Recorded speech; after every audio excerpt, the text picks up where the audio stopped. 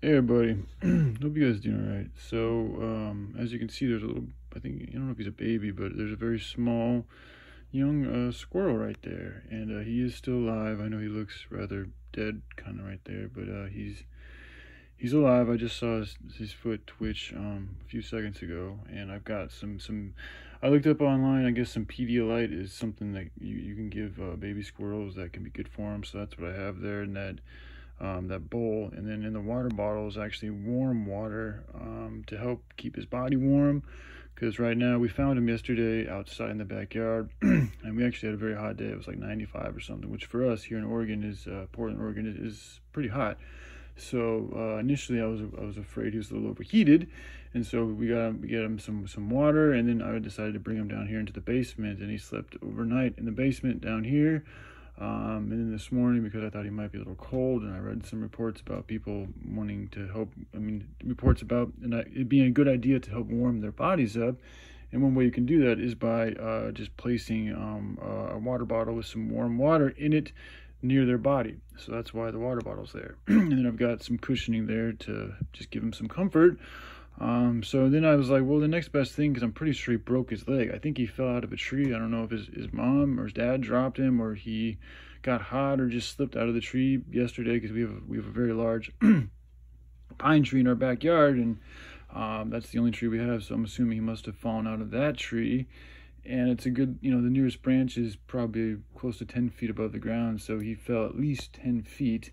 And as you can see, he's a little guy, so I think he broke one of his legs. If not, that's great, but I'm not sure. I haven't seen him actually get up and walk yet. So then I'm just sitting here thinking, like, well, he really needs a rehabilitation. Like, he needs a place to go and to where he can heal his leg without having to without being fearful of predators and being hunted and all this type of shit. So this morning, since, for the past half an hour or so, I've been trying to find, I just spoke with somebody, but it took me about 20 minutes to find just one person to talk to about what to do with this little guy. And what she told me was, essentially the best chances for him, what she told me, was if I can put him back to the place where we found him, and he'll just survive. He'll just make it some magical way. And I was like, well, that's not going to work, because our backyard is Little Bear and Shiloh's domain, and Little Bear would surely... Shiloh might too, but I know Little Bear would especially, he would probably devour him, just being real. He's a dog, and he's a hunting dog too, so he loves going after shit like that. So that's pretty much a death sentence, not to mention there's nothing for him. I don't think he's able to climb right now, so I don't think he'd be able to get back into the tree, which would be his protection.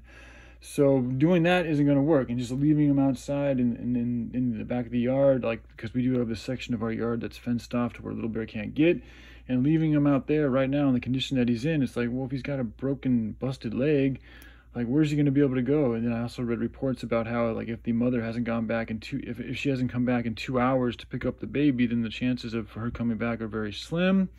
So that's why I thought taking him to an animal sanctuary, like, that's the place where he needs to go. He's an injured animal. He needs some help. We need to find a place to, just like a human would go to a hospital when they need help. That's where he needs to go. And unfortunately, she said that if I were to do that, they would probably just kill him. They would probably just euthanize him.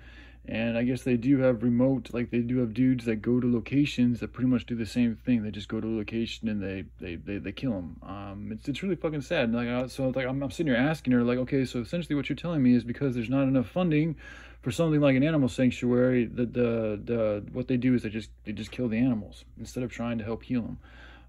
So again, it's like, and then I'm thinking, like, wow, this is America. Like, it's one thing if it's a third world country where there isn't even enough money for the local populace to eat. Like, I get it. Like, there's just not enough resources to go around, and you guys have got just a bunch of crazy shit going on that's keeping you guys from developing a level of abundance. But that's not the case here in America. Like, there's tons of money. We spend billions and billions and billions of dollars on agencies and industries and organizations that are doing probably more bad than good, and yet we can't even figure out a way to help take care of this little guy.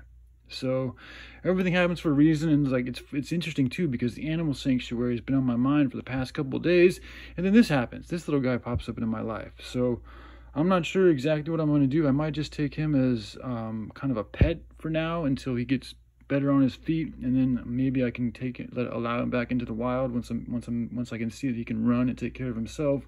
I think for the time being, that's what I'll do. Maybe I'll spend some time outside today with him and just see if the mother happens to come back around, and maybe she'll want to pick him up. That doesn't feel like a very likely possibility, but I can give it a shot. Anyways, I'll keep you guys posted, and hope you all have a good day. All right, love you. Bye. So my buttons don't work though. My phone's just breaking down, so it's like I can't even.